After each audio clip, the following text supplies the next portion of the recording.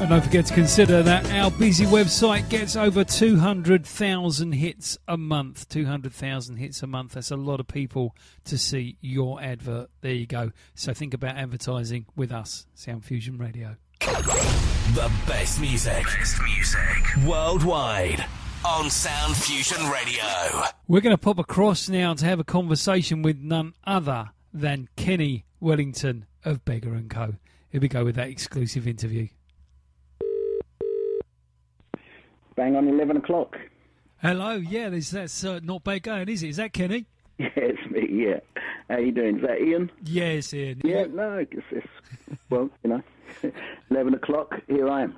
Wonderful, wonderful. Are you well? Yeah, very well, thanks, Ian, yeah. Good, good. Yeah, very good, thank you, very good. Yeah. I wanted to start, Kenny, if that's okay, by asking you about, sort of the very sort of beginnings of things, the light of the world into Beggar & Co. kind of evolution, if you like. I wondered if we could start with that at all. Yeah, that's no worries. What happened is going back to 1974. I can't remember how old he was. I think, Tubbs was 13. Some of us must have been 14, 15. We used to rehearse at the place in Clapton called Ickburg Road. Yeah. Just get together as musicians. I had met Breeze, the guitarist, when we used to go to Crackers, which was a club in Wardour Street that ran on Friday afternoons. Mm-hmm. Breeze was there with his big afro dancing around the dance floor. And I bumped into him in Oxford Street, and we just got chatting, and he said he played the guitar. And I was actually a guitarist at that time, but I just started dabbling in the trumpet. Yeah. And I was playing with a band called, what do you get? The Typical Funky Band, TFB, which later became Central Line. Wow. But Breeze had asked me, he said, well, we've got a guy with a clarinet, which was David Baptiste, who had just bought a saxophone, and they were thinking of getting a brass section in their band, and if I'd like to come down to Clapton. So I went down. Breeze was there, myself, David Baptiste, Tubbs on bass, and at the time, a drummer called Junior King. Yeah. And, we started playing, various pieces of music. After a couple of months, we thought we were sounding pretty good, and we thought, well, we need a name. So, because we'd been trying to learn lots of Kool and the Gang, jamming Kool and the Gang tunes, Bree said, why don't we name ourselves after one of the Kool and the Gang albums, Light of Worlds? We thought, well, yeah, that's all right. What about if we put the in there and take the S out? And we decided on calling ourselves Light of the World. Wow, yeah, there you go. See, I knew it was worth asking you because you hear so many stories. But talking to you, Kenny, means we actually get the real one, which is great, and that's lovely. So, and Light of the World, well, I mean, such a wonderful discography, really. I mean, the successes of London Town, I Shot the Sheriff, Time. I mean, wonderful tunes. We still get asked for them time and time again now. People love them. Yeah. Well, what happened as the story sort of goes on? We'd met a guy called Brent Clark that knew a little bit about the music business, and he started getting us gigs and some shows in North London. Yeah. People had started getting interested, and then Brent decided that what was Brent doing? I think he actually moved. He left the country, so that was a bit of a blow for us. But we met a guy, Joe Williams, a guy that owned a record shop in Seven Sisters Road, where Bluey of Incognito, he was working in the shop at the time. When we were rehearsing upstairs, Bluey turned up with his guitar, and obviously he had a wealth of knowledge. And we welcomed him, obviously, into the band. Yeah. Then we decided to start making a couple of demos, acetates. We made a recording. Joe took us into a studio, and we took it to Joe. In fact, took it down to Ensign Records, where he knew Chris Hill, and they quite liked it, you know, and they were sitting there deciding what to do with it. But funnily enough, we went down to Lazy Lady in the next couple of weeks, and we actually gave. This is the guy that actually broke the band. We asked Tom Holland, Big Tom Holland, if he'd give the record a spin at the Lazy Lady. You know, Tom did. And the people went wild. And they kept asking him, what's this? This sounds a bit different. So they played it. He must have played it 3-4 times in the night, and he said, it's those loud. I understand about the band, Light of the World, Beggar and Co., all of it.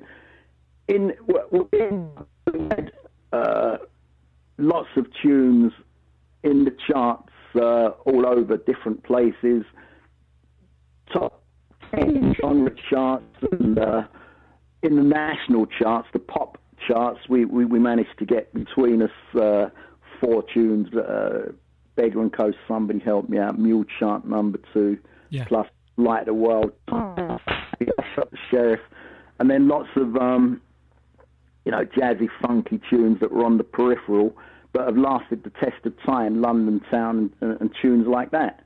But our ambition, the whole ambition for us was to be on the cover of Blues and Soul magazine. Wow. And to be able to play a gig at Hammersmith Odeon, where we'd seen, you know, our heroes playing previously, Kool and the Gang. In fact, we didn't see Kool and the Gang at Hammersmith.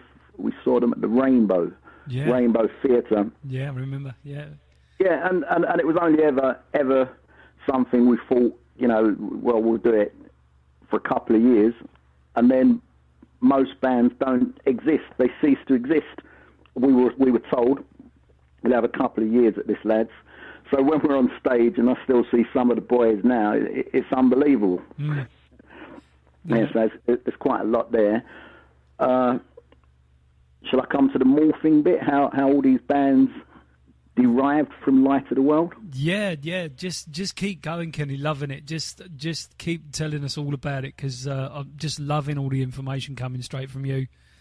Yeah. Well, what initially happened is, first of all, after doing the recording Swinging, it came out, and bearing in mind what I said just before about what our actual ambitions were, they'd pressed up a few thousand 12-inch records, a few thousand 7-inch records, Polygram, Phonogram actually were distributing the record, and we put it out there. But unbeknown to us, and very surprisingly, you know, it had come to the ears of the BBC, and we were invited to do Top of the Pops. I thought, oh, okay, great, which we did. I remember. I remember. Yeah, but the funny thing was, you know, the record, we went on to Top of the Pops, and Swinging, although it sold loads of 12-inch records, it never really became the hit it should be, because nobody was prepared for it, and people were going into the shops to buy the record the following week. They'd all been sold out, so we kind of lost the impetus on that one a little bit. You know, we just didn't expect it. Didn't have enough press. That was the problem. No, we still sort of laugh about it now. And then it progressed. But what happened just before the album release, actually, Peter Hines and Chris Etienne, Peter Hines keyboard player and Chris Etienne percussionist, had joined the band, and we'd started. You know, the adventure for us had started, and that just simply meant we're no longer just playing in London and around North London. We were doing shows up and down the country. And one of the gigs, we should never have done it really, because there was a blizzard, but we managed to get down to Scotland, and we had to play somewhere else the next day, back over in the other side of the country of England. Yeah. So we had to leave, do an early start to get back. You know, we got caught in this blizzard, and then the engine froze over, and we pulled over on the hard shoulder, and we got hit by a juggernaut. Oh God!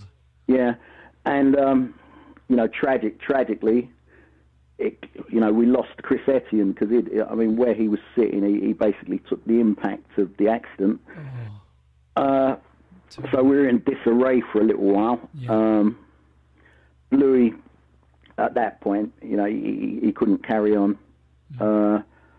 Obviously, we lost Chris, and the rest of us decided, well, we've just got to get back on the bike, as it were. Yeah. And we auditioned, and then G. Bello came down from Manchester, a nice Afghan coat, I remember. He came down to the record shop, and he said, yeah, he'd heard of us up north, and he auditioned on the percussion, and he was really good. We liked him, we got along well. So he joined the band, and then there was another guy that used to come into the record shop and stand around listening to us rehearsing. We'd auditioned a few guitarists, and then he asked if he could have a go. And we said, yeah, he was a postman at the time. And that was Nat Augustine, who then joined on guitar. Yeah. And later on, it was quite funny, actually, because myself and Baps at that time, we were the brass players playing sax and trumpet. Sax for Baps, trumpet for me. And after Nat had gigged with us maybe 4 or 5 times, I think we wandered into a shop, and he picked up a trombone and banged out a couple of notes, and we said, oh, we didn't know you could play that. And he said he'd learned a bit in the Boys Brigade. So we said, well, you might, we're going to expand the horn section. You can play that as well now. Yeah, brilliant. Yeah, and as it went on, Bluey was still in and around the band and writing and doing stuff like that. And both he and Tubbs, they were. We, myself, when I say we, myself, Breeze, and people, we were really into Kool and the Gang, Fat Back Band, and mass production of bands of that ilk. Yeah. And at that time, Bluey and Tubbs were listening to Weather Report and bands like that, and they decided to do a project which was the first Incognito album. Yeah. Myself and Breeze, we looked at it and thought, well, that's great. So now there's sort of Light of the World and Incognito. And we were looking at Parliament. We said, it's funny, they've got these bands, Parliament, Funkadelic, and then you've got Bootsy's Rubber Band. Maybe we should have another offshoot. So we were thinking about it, and we were writing. We were actually writing for Light of the World at that time, and we'd written a track, Somebody Help Me Out, and we sung it to the guys on the. In fact, we didn't sing it. We played them a cassette on the way to a gig, and a couple of the guys laughed. They said, "No, remember the day?" Well, they said, "Nah, we're not recording that." We said, "Well, all right." And we thought, well, you know what? We should do this as the other project. Somebody Help Me Out. What should we call the band? We were in Whitechapel, actually, and we actually came across a homeless person, nice guy, usual, can you give us a quid, whatever, which we duly did.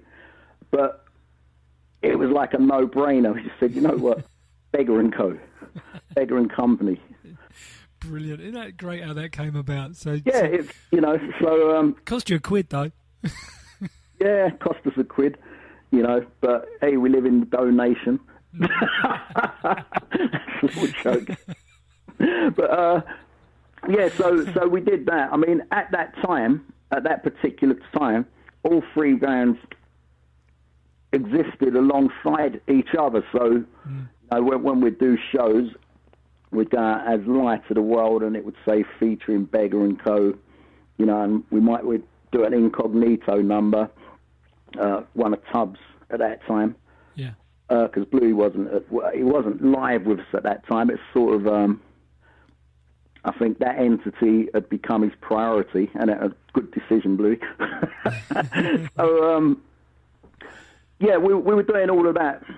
And then the brass section, we started getting asked to do lots of things, doing sessions for all kinds of people, and not as a direct result, but the people that you're sort of friends with, you're in a band, at that time you start seeing less and less, and sometimes they're waiting on you whilst they do other things. Myself, Baps and Breeze had kind of been responsible, not lucky really, that the singles, Somebody Help Me Out, Time, I'm So Happy, happened to really stem from us. As we were young, obviously other guys wanted to write, and some would have, 4 or 5 of us writing, but when we were thinking about particular kinds of tunes, at that time we had a little bit of dominance, which, I guess to be fair, in retrospect, some of the other guys weren't necessarily happy about. So little cliques would start to form in the band, and I remember we said, you know what, it's best if we all, in fact I didn't say it, somebody else did, but maybe we should just go and do all of our different projects. And at that point in time, Light of the World was supposed to finish, and by this time we were being managed by a guy called Mark Howes, who was the son of a great entrepreneur called Arthur Howes. And Arthur, we went to their house in Devonshire Mews, nice little house up in the West End, and Arthur looked at us and he said, you guys, you really should think about what you're doing. You shouldn't break up the band, but, we knew everything. We said, well, it's come to the point where, people are not really talking to each other, cliques and all that. I mean, most bands, if that happened now, you'd probably just say, you know what, let's not do anything for 6 months. People go off and do whatever they're doing, and you come back refreshed. But we were all young, headstrong. Yeah. So we went off doing what we were doing, and Mark Howes rung us up, and he said, you guys, you're doing Beggar and Co. Bluey's doing Incognito. A couple of the guys can't get a recording deal because they haven't got a name. Those guys were G and Nat. Do you mind if they use the name Light of the World? And we weren't bothered. We said, yeah, it's fine. And I do. We should never have done that. I've got to be honest. If we'd have had vision, we would have said, well, no, you can't use it. We'll use it when we're all ready to use it, because it's. Well, you were Light of the World. That's it. I won't go too far into it out of respect to Nat and G, to be honest. But just moving on. So they recorded an album as Light of the World, the Famous Faces album. Yeah. There's a couple of nice tracks, a couple of very good tracks on there. We went on and recorded a Beggar and Co. album. Bluey did all of his stuff. That's right. And then everything went quiet. No Incognito, no Light of the World recording, no Beggar and Co. recordings. And Nat and G, I think G did an album... it might have been with Lonnie Simmons, if I'm correct. One of the guys associated with the Gap band, G had gone off. He'd started a solo career at that time, and Nat had started a solo career. As Beggar and Co., we were mostly doing sessions. Bluey was working with a guy called Steve Dante at that time. And come about 1985... myself and Bluey were talking, Breeze actually, were talking about the Light of the World situation, and went in to see Ensign Records.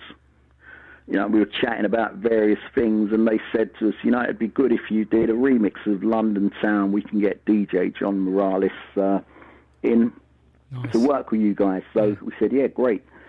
So we kind of rung everybody, said, look, this is what we're doing, and at the time, I think it was like an English version of Soul Train, fronted by Jeffrey Daniels. That was on TV at the time. Yeah. And we were offered to go on that. So we contacted all the guys and said, let's do this again. Time had elapsed, and we all got on reasonably well. We started recording, doing a few gigs within that.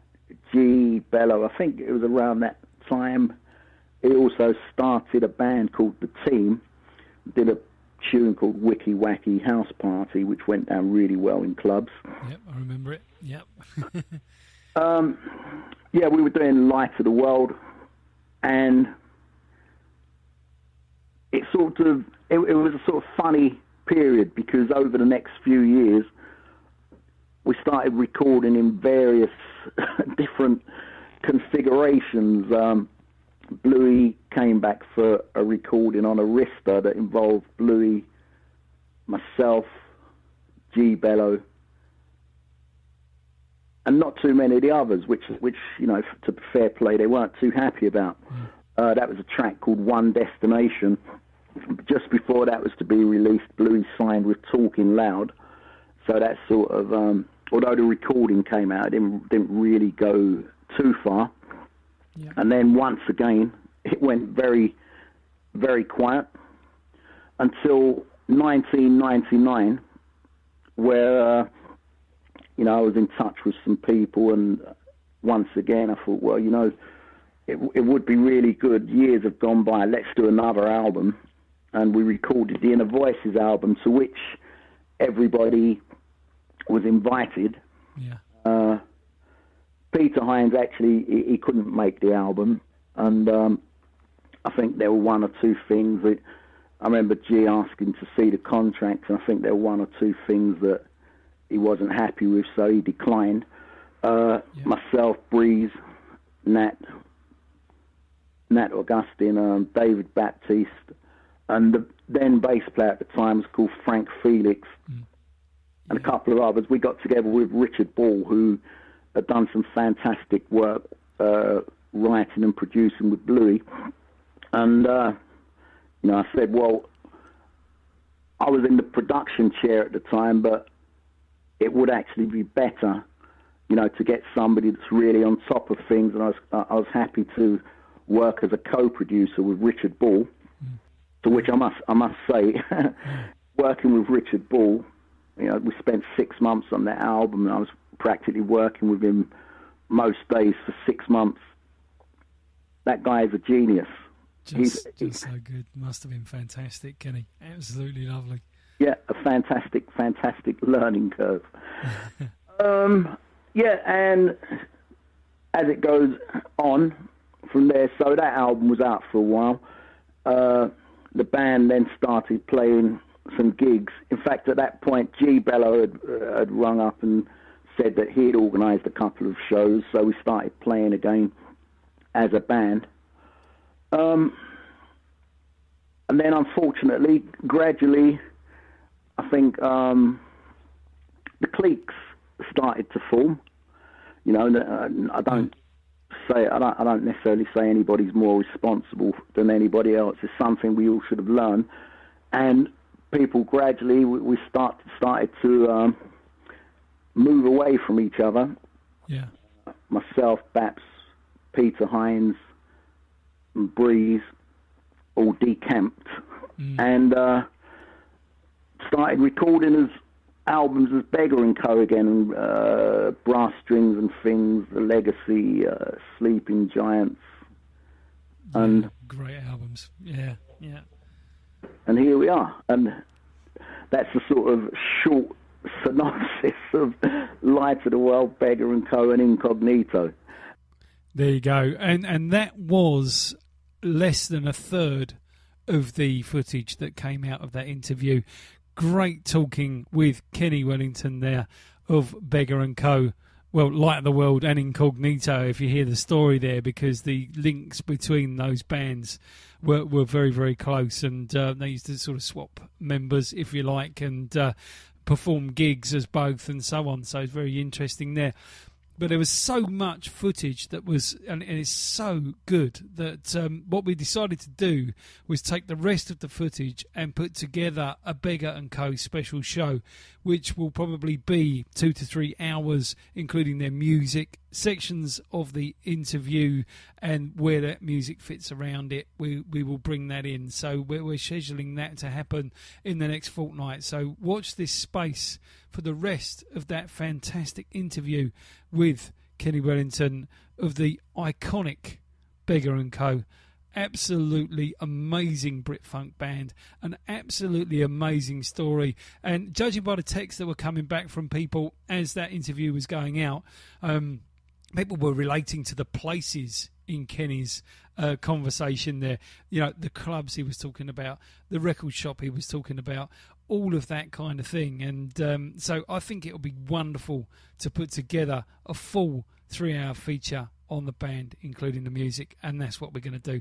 So watch the website and you'll find out exactly when that's going to be. And it's just been wonderful featuring Beggar & Co. this week. Absolutely fantastic. We're going to take a break, and when we come back, we've got the slice of reggae. Glossy.